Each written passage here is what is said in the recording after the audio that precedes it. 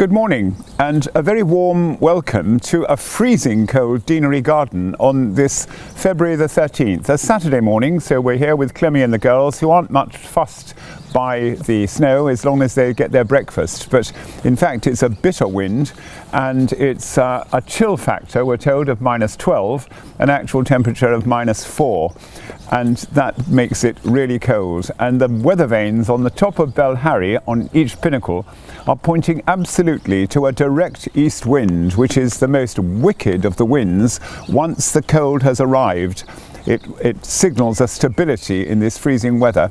Well, we're told that the wind will change tomorrow gradually, and we shall re-enter a warmer period. But for this morning, welcome to Siberia.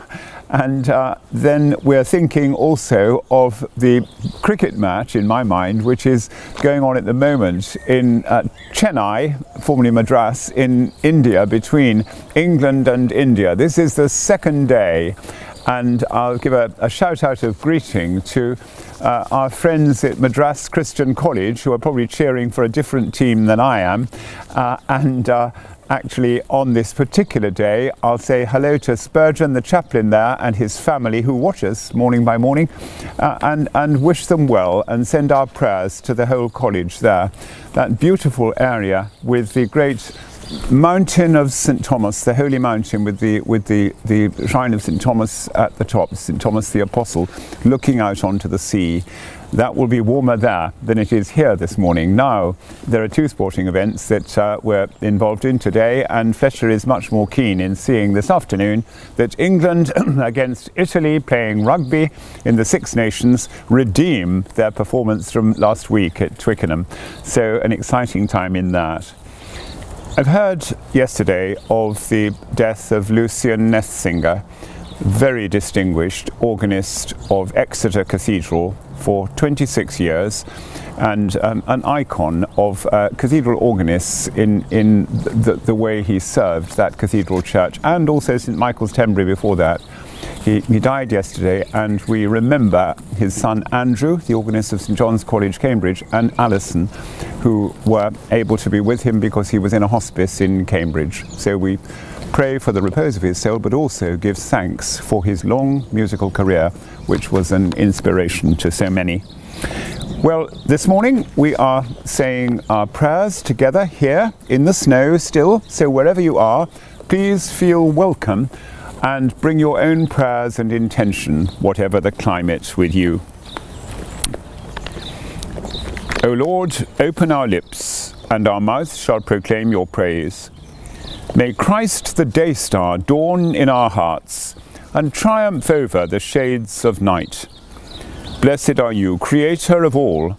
To you be praise and glory forever. As your dawn renews the face of the earth, bringing light and life to all creation, may we rejoice in this day you have made. As we wake refreshed from the depths of sleep, open our eyes to behold your presence and strengthen our hands to do your will, that the world may rejoice and give you praise. Blessed be God, Father, Son, and Holy Spirit. Blessed be God forever. The night has passed, and the day lies open before us. Let us pray with one heart and mind.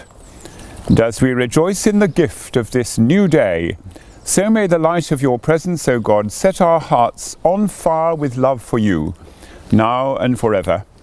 Amen.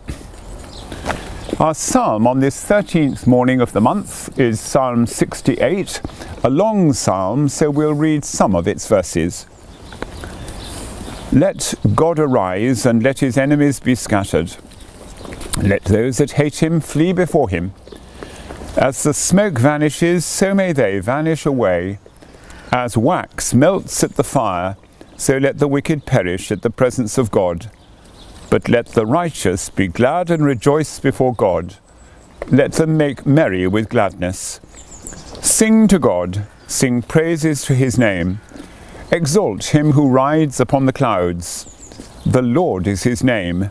Rejoice before him. Father of the fatherless, defender of widows, God in his holy habitation.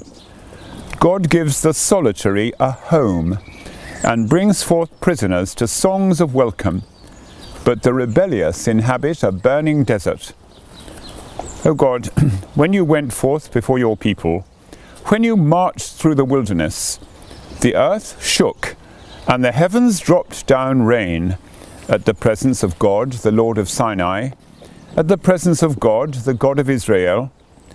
You sent down a gracious rain, O God. You refreshed your inheritance when it was weary. Your people came to dwell there. In your goodness, O God, you provide for the poor. Blessed be the Lord, who bears our burdens day by day, for God is our salvation. God is for us, the God of our salvation. God is the Lord who can deliver from death. Sing to God, you kingdoms of the earth. Make music in praise of the Lord. He rides on the ancient heaven of heavens and sends forth his voice, a mighty voice.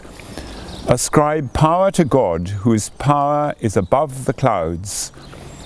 How terrible is God in his holy sanctuary, the God of Israel, who gives power and strength to his people. Blessed be God. Turning back to the Gospel of St. Mark, let me explain what I'm going to do with this morning, because I'm altering the lectionary slightly, as next week on Monday we shall begin with St. John chapter 3, and that will take us through Lent until Holy Week in the Gospel of St. John. But I'm wanting to just give completion to Jesus' Galilean ministry, and so today and tomorrow we shall read in two sections the whole of chapter 8, and then afterwards at the Eucharist, the Gospel for the day for Sunday, the Sunday before Lent, that will be chapter 9 with the story of the Transfiguration. So we come to a conclusion with our study of the first section of St. Mark, before taking it up again when ordinary time begins on May the 24th, the day after the Feast of Pentecost. Here then is the first section of chapter 8, and is continuing exactly where we left off yesterday. In those days, when again a great crowd had gathered and they had nothing to eat, Jesus called his disciples to him and said to them, I have compassion on the crowd, because they have been with me now 3 days and have nothing to eat.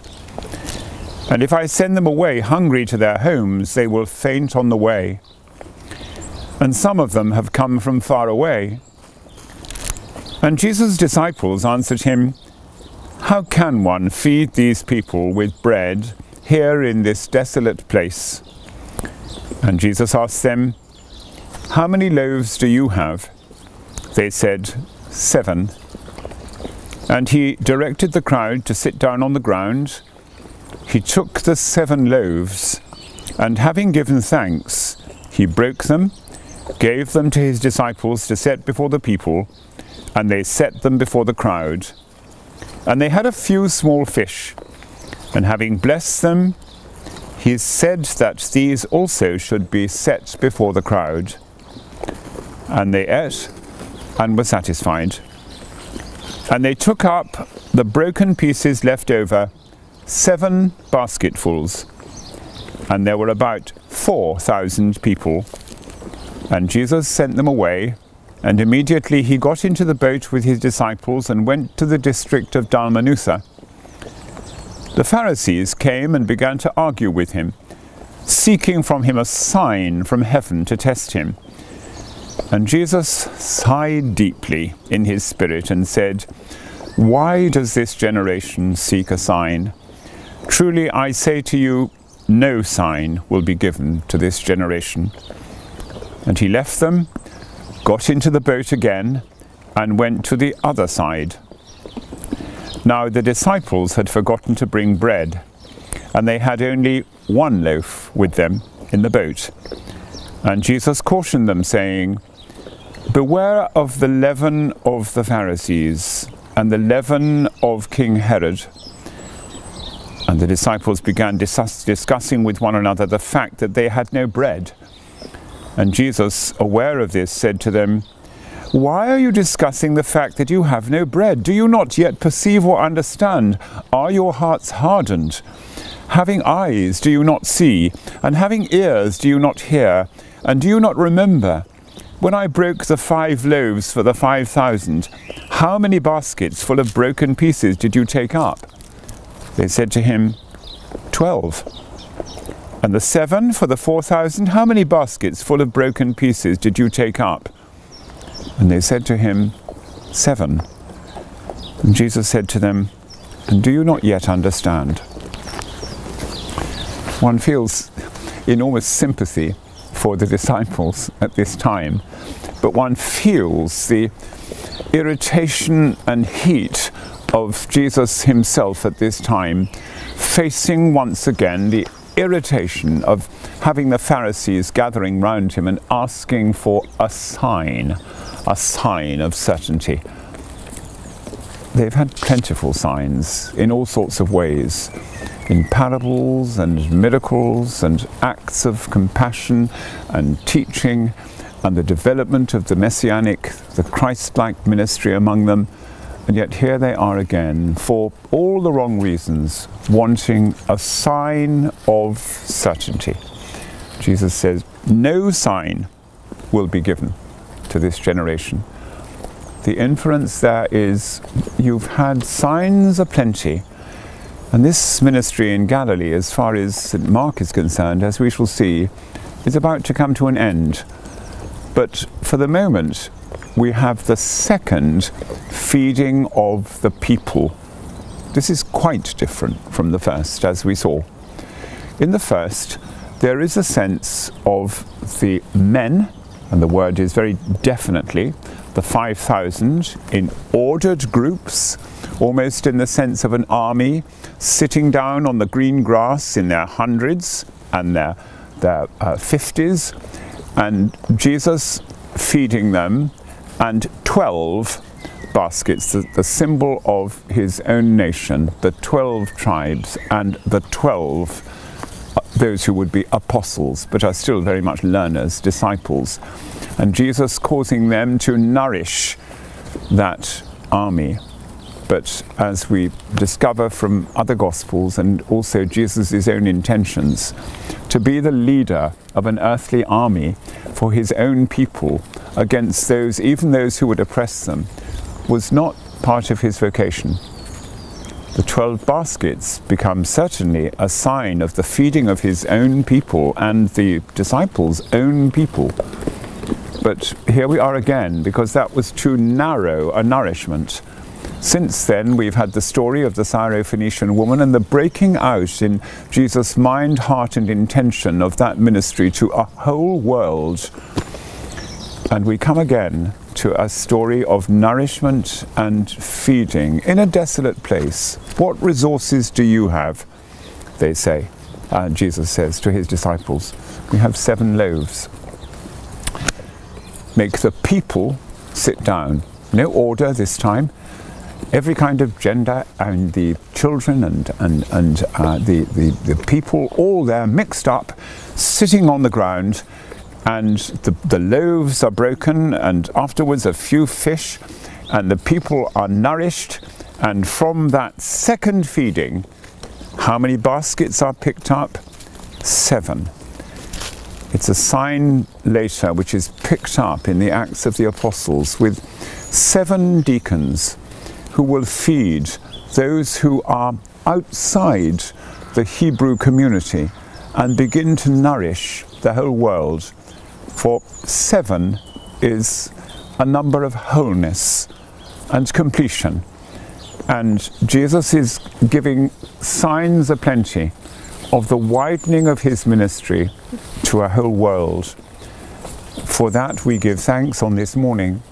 We shall continue that journey, and we're breaking out of Galilee and going on tomorrow morning in chapter 8, and that will find its completion in tomorrow's Sunday Gospel at the Eucharist with the Transfiguration itself and the kind of realization that is being given to the 3 disciples who witnessed that Transfiguration on the snowy capped mountain there in the sunlight.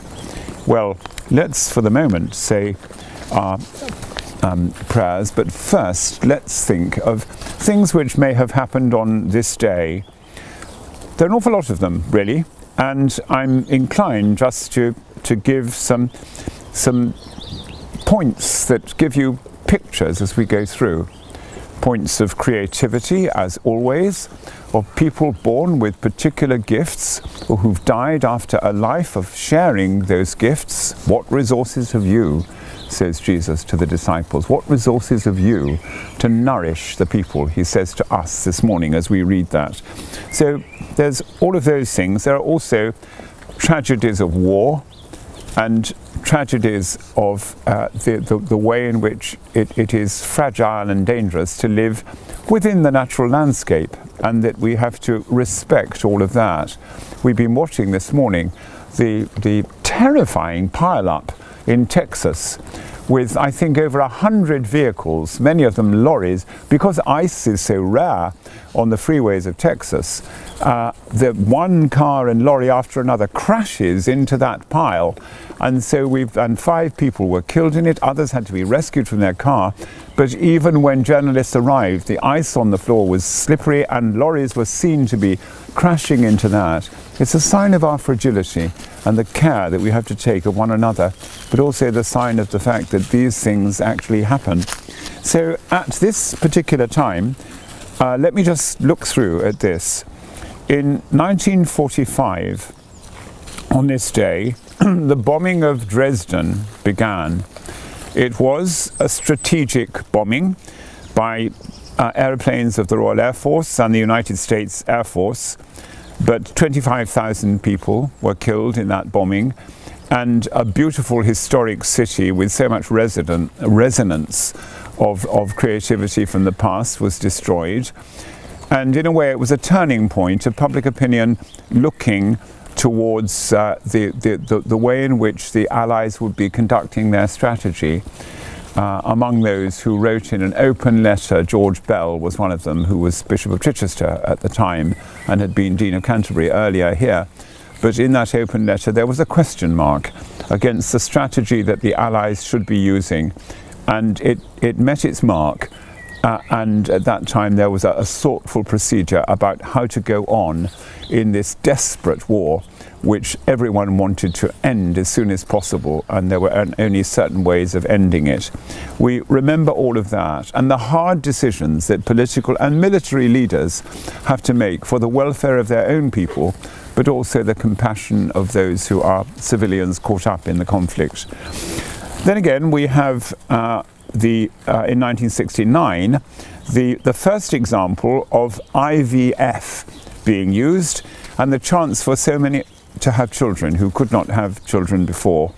So we remember that as another creative activity of humanity.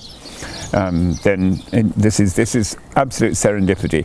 In 1938, Oliver Reed, the actor, was born, and I remember him as the dreadful Bill Sykes in Dickens' story Oliver Twist in the film, and then also with Alan Bates in the film of D.H. Lawrence's Women in Love.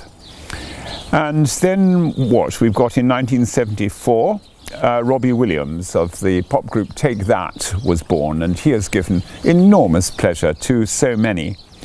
In 1988, in Canada, in Calgary, in Canada, the Winter Olympics opened.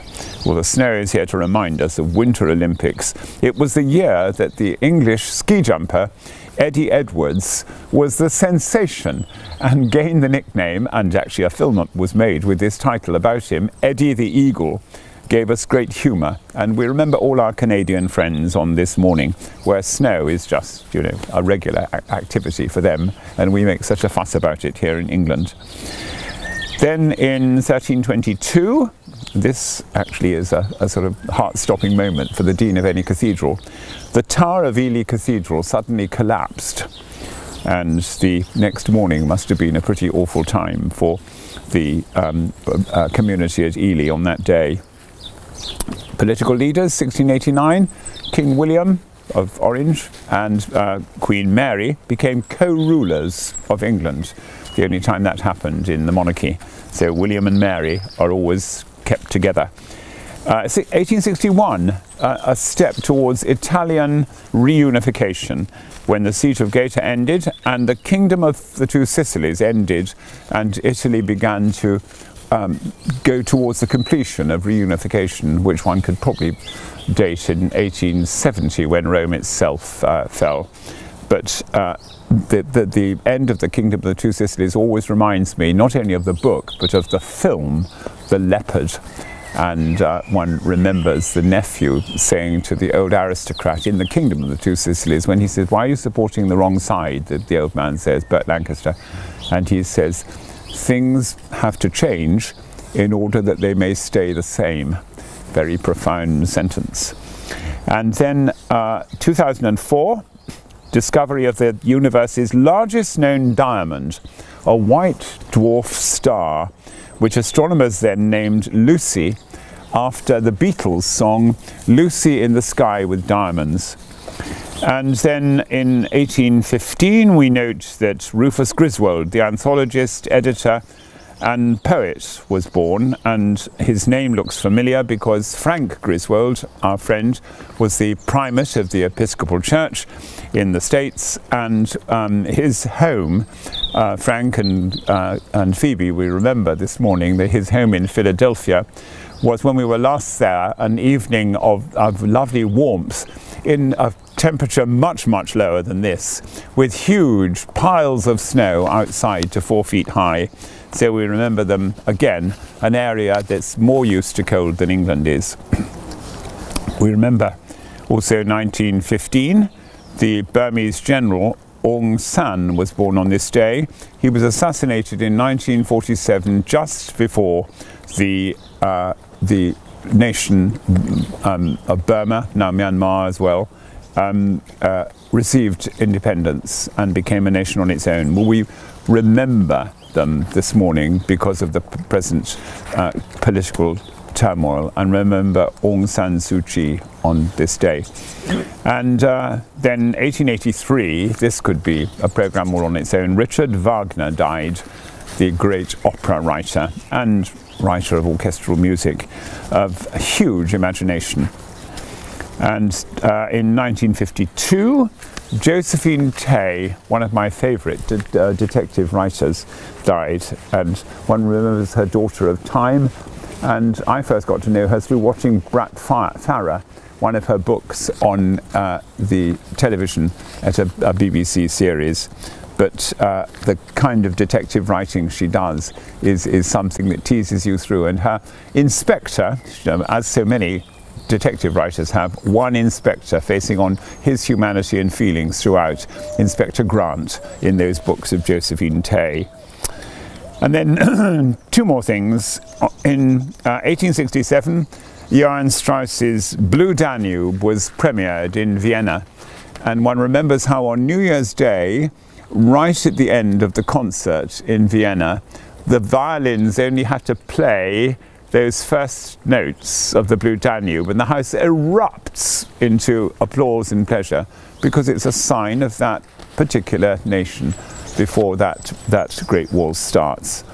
And in 2000, on this day, the last Peanuts cartoon by the cartoonist Charles M. Schulz was published. It was something that was the property of the whole world, that little strip cartoon.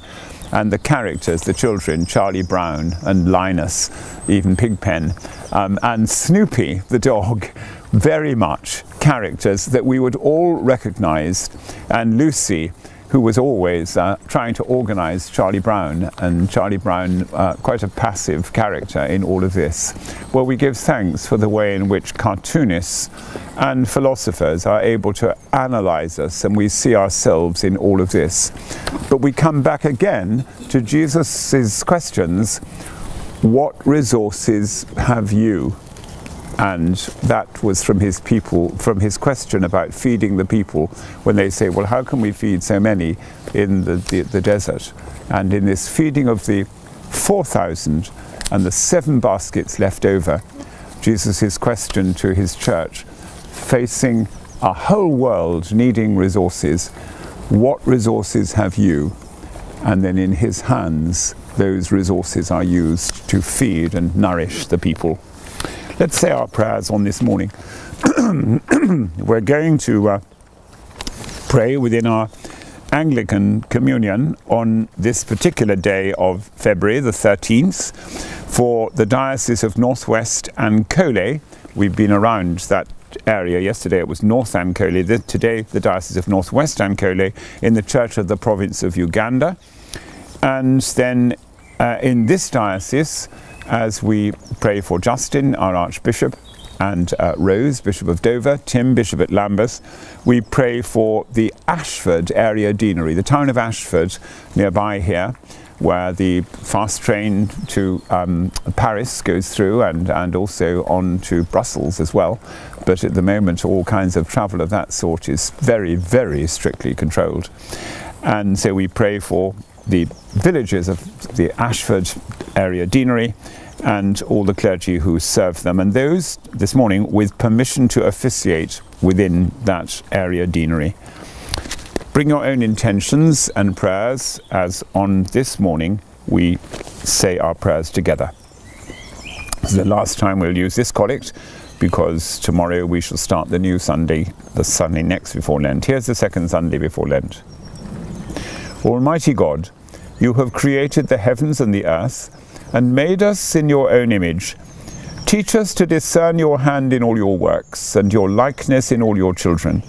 Through Jesus Christ, your Son, our Lord, who with you and the Holy Spirit reigns supreme over all things, now and forever. Amen.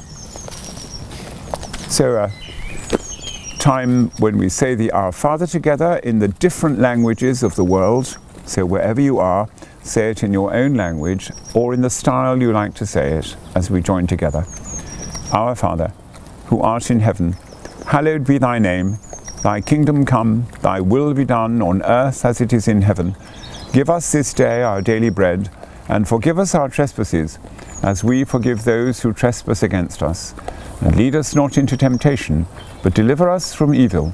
For thine is the kingdom, the power and the glory, forever and ever. Amen. Moment of silence now as we say our own prayers for today.